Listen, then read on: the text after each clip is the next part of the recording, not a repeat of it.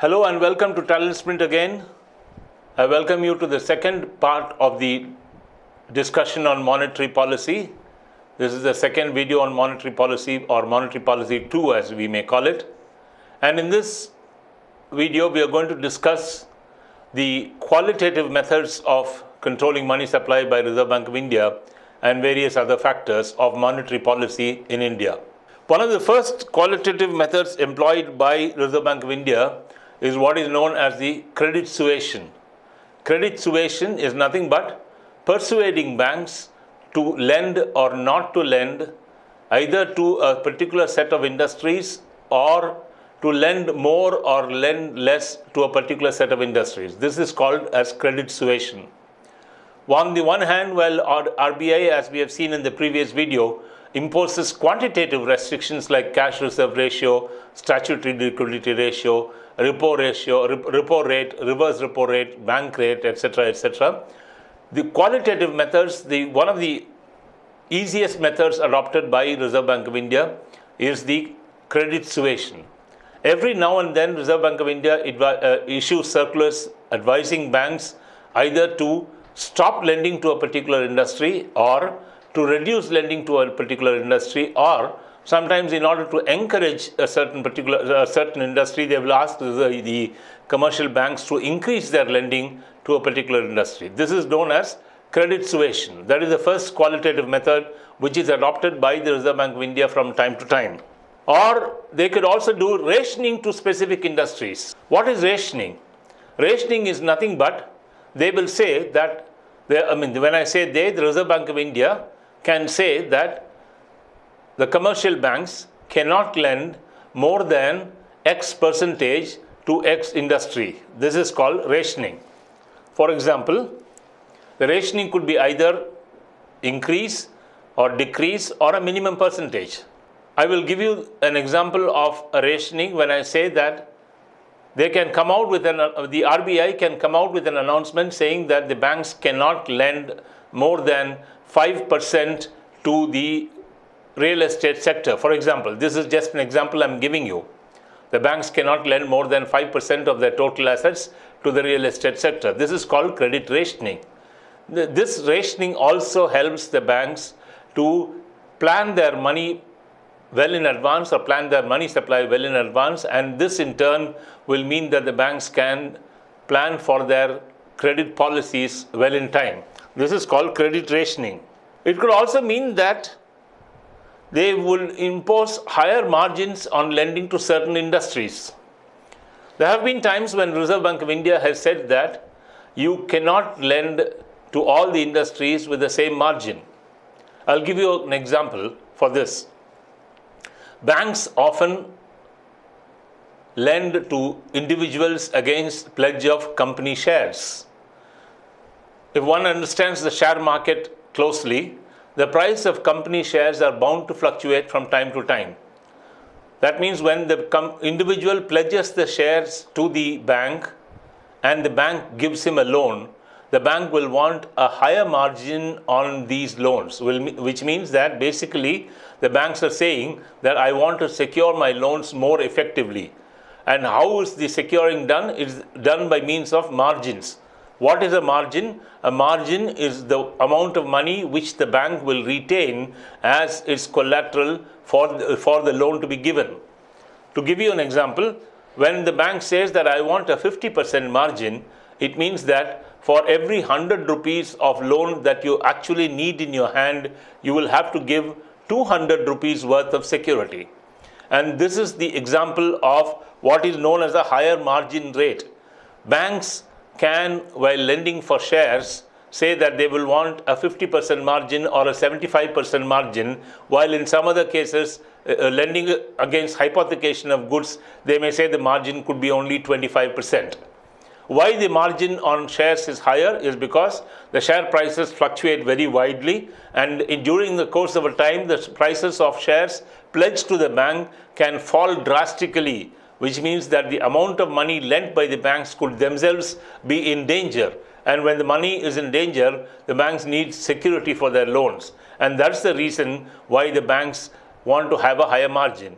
This is one of the qualitative methods of money supply control by the Reserve Bank of India when they say that they will insist on a higher margin from the borrowers, and this could be in the form of loans given against shares, or loans given against gold ornaments, loans given against housing properties, loans given against machinery. It could be anything. So the margin will depend on the security that is offered.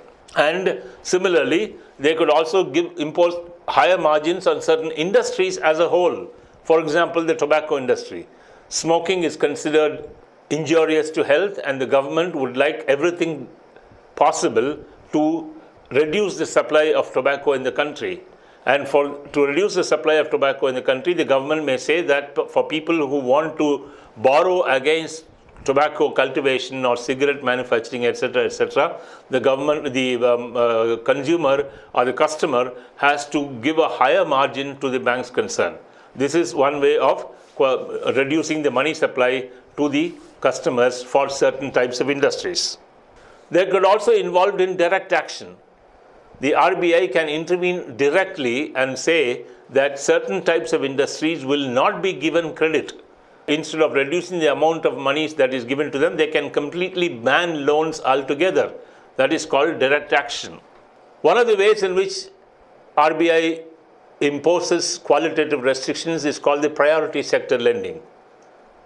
The priority sector lending it means that the government gives priority to certain sectors of the economy, and the banks through RBI have been advised to concentrate on these priority sector. What is priority sector? What is priority sector, or what are the aspects of priority sector lending? The first is agriculture. Agriculture has always remained the top priority for Indian economy. India survives on agriculture, and when the agriculture turns out to be good, Indian economy also turns out to be good. So one of the first and foremost aspects of priority lending in the country for Reserve Bank of India is agriculture. The next is micro, small and medium enterprises. What is a micro enterprise? One which has got only 1 or 2 units. There could be a lathe shed, there could be a drilling unit, there could be a small foundry. These are all called micro enterprises. Small scale organizations are those which involve a kind of a small setup where they will be manufacturing and selling only in a particular region. That is called small enterprises. Medium enterprises are those which have multiple facilities with them and which have a slightly higher market compared to the small scale enterprises. So micro, small and medium enterprises are also a part of the priority sector lending announced by Reserve Bank of India. Export credit is one of the areas of priority sector lending for the banks in India. What is export credit? Export credit simply means financing of exporters. As simple as that. Export credit means financing of exporters. We all will very well understand when we export, we get foreign exchange. That means that when somebody in the United States, for example, buys some goods or services from India, he will have to pay the exporter the money in terms of the American currency, which is US dollar. And with an appreciating US dollar, the exporters will bring in more foreign currency into India. That means that the country will stand to gain because of higher dollar reserves. That means that the more the dollar exports are happening, it is better for the economy whenever and especially when the dollar is stronger than the rupee. That means the country will always stand to gain if the exports are more, because that means they will receive more money from the foreign currency. If imports are more, they will have to pay more to the foreign currency, whereas if exports are more, they will pay less to the foreign currency, or in other words, they will receive more from the foreign customers. So export credit is an area of priority sector lending for commercial banks in India. Education is another priority sector lending. Aim of the government of India to educate as many people as possible. So education is definitely a priority sector lending area for the banks. It is one of the topmost priorities of the government of India at any point in time. Government has always said every Indian must have a house, and for housing, the banks have to lend consistently and continuously. Housing is definitely a priority sector for the banks to lend in as much as agriculture is. Social infrastructure. What is meant by social infrastructure? Social infrastructure is nothing but those building of those infrastructure which are common for the causes of society. That means that roads, bridges, dams, irrigation canals, water projects, these are all called the social infrastructure projects. Social infrastructure does not mean real estate. Social infrastructure does not meaning companies or housing complexes. It rather means those which are shared by the society at large. And that is why I gave the example of roads, bridges, canals, waterways, etc. These are called social infrastructure. Another area of priority sector lending is renewable energy. For long, we have depended on hydro energy as the main source of energy. Then we shifted to power energy. Then we shifted to thermal power. And now the focus is on renewable energy. What is renewable energy? One example of that is solar energy, which costs very little to renew. Every day the solar panels can pick up the light from the sunlight and they can produce power. This is called renewable energy. Renewable energy is the main important focus item for the government, and hence the government through the RBI gives a priority sector push for the renewable energy. What are the various targets for priority sector lending for the commercial banks as per RBI as of now? As of now, 40% of the net credit should go to the priority sector. 40% of the net bank credit should go to the priority sector. To give you the same example, whenever a bank mobilizes 100 rupees as deposits, 4% or 4 rupees will go away as cash reserve ratio. 20.5% or 20.5 rupees will go away as statutory liquidity ratio. That means from a total of 100 rupees of deposits, 24.5 rupees will go away as CRR and SLR, which means that the remaining 75.5% is all they can lend. And out of this is called the 75.5% is called the net bank credit. To illustrate this, I will just write down and show you. The bank mobilizes 100 rupees as deposits. 4 rupees goes as CRR. 20.5 rupees goes as SLR. That means the total 24.5 goes away in the form of reserves. The remaining 75.5 is all that can be lent, or is all that can be lent. Out of this 75.5 rupees, 40% is the priority sector advances. In other words, 40% of 75.5, that approximately comes to about 32 rupees of the total 100. 32 rupees is what is to be given to priority sector credit. 40% of the net bank credit.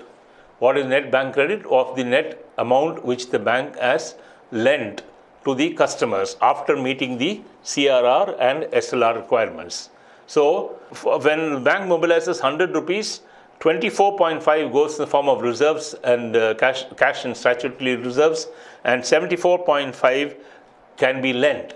And this 74 out of the 75.5 rupees, 40% of this 75.5 has to be given to the priority sector. That is the meaning of the word priority sector.